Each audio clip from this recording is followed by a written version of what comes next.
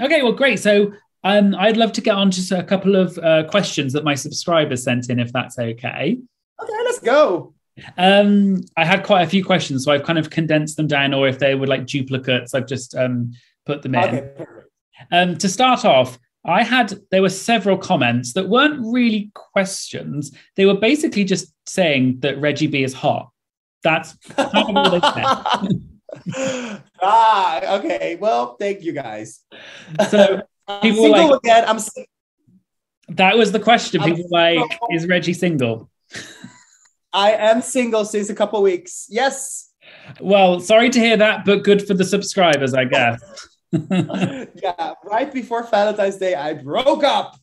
Oh, well, sorry to hear that, but I mean, are your DMs open? I mean, My DM is open and my PayPal as well. Okay, so well, that was one question, not really a question, but so the one question I had was, which of the other queens were you closest to in the competition? I guess you kind of already said that, but Yeah, Tabitha, definitely. And So, Juicy as well. Tabitha and Juicy. okay, so the two of them. That's cool that you had like two sisters that you knew well and everything. Yeah. So this question, I'm sure you've maybe been asked a lot of times. What were your thoughts on the Vivaldi situation and the illegal phone?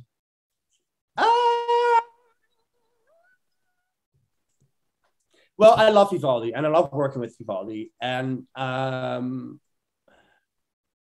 if I was on that episode with her and she didn't got eliminated without doing the lip sync, I would have been really mad. I would have been really mad. I think personally, if a queen does something like that or has a phone or does something against the rules, just like Willem, just get off. Also, I was like, it's just a phone. What are you gonna do with it? I was like, what did you gonna do? She told me later, like a couple of weeks ago, it's like, I only use it for porn. I was like, well, understandable. That's what I would have done with my phone. I would be on Twitter all the time. But yeah, I do think you have to follow the rules, and also it's the same with like being nice to the crew. And if you're not nice, they have to like tell you like, okay, girl, sit your ass down. You're not Bianca Del Rio or Bob the drag queen yet. So yeah, if I was there, I would have said, no, you have to go home. And I would be really upset if it didn't happen. But nowadays I'm like, yeah, well, whatever, it happened. Yeah, there's a difference between like a friendship and then in the competition, you have to follow the rules and you have to you're almost like... yeah, definitely. If Tabitha had a phone and she's like one of my besties, if Tabitha had a phone, I would also be like, sorry, girl, I love you, but get the fuck off my runway. Yeah, no, it's fair enough. If there are rules, you have to follow the rules, right? Yeah, definitely. But that's funny that she was using it for porn. I mean, that's so funny. Well, that's what she told, and also because at some point it broke. She dropped the phone and it broke the screen or something. I don't know what's happening, but whatever. It happened. It happened. It happened. Yeah, I mean, it happens, right? Yeah. So someone asked, looking back at your run on season 2, what would you have changed? The hair in episode 1. And yeah, it's gonna sound very cheesy, but I want to enjoy it more because I was in my head, because I was in the bottom for 2 episodes straight, so I was in my head all the time, and I would have wanted to enjoy it more because I was during filming, I didn't realize I was on Drag Race. It just happened after when I got home that I just did fucking Drag Race. But I would have wanted that during filming, Yeah, you enjoy the moment a bit, live in the moment, I guess. Yeah, that's difficult. Yeah. That's difficult when you don't. It's your first time doing something like that, I guess. Yeah. Oh well.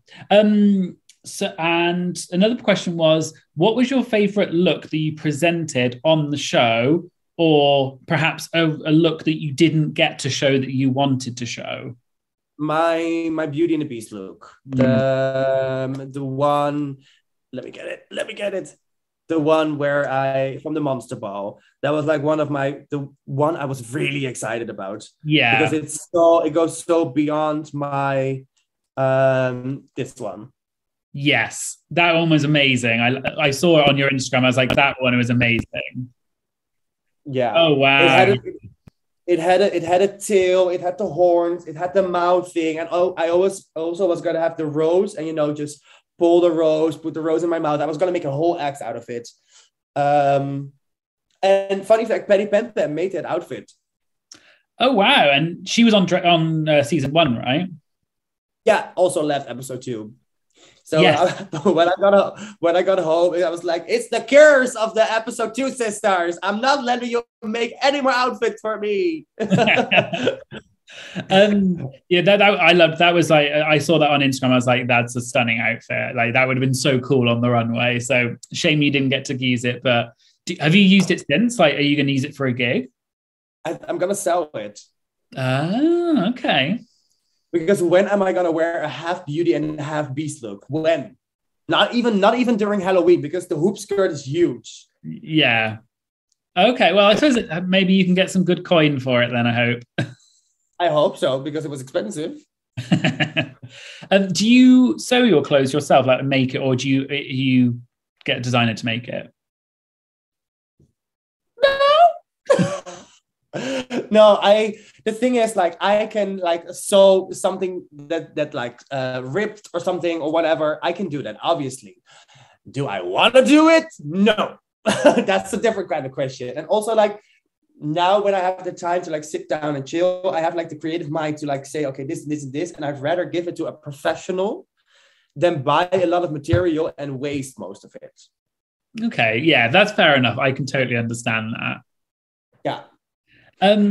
So one person asks a shady question. Who was the shadiest queen on set? But like shady towards other people? Yeah, I guess.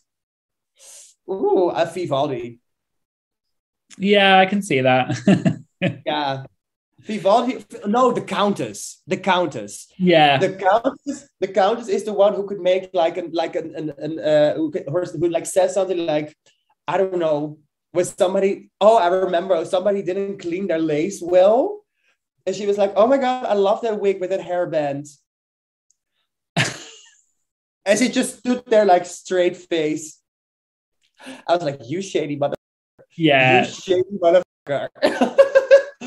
Yeah, she always seemed like she could definitely throw some very like subtle but good shade. Yeah, definitely.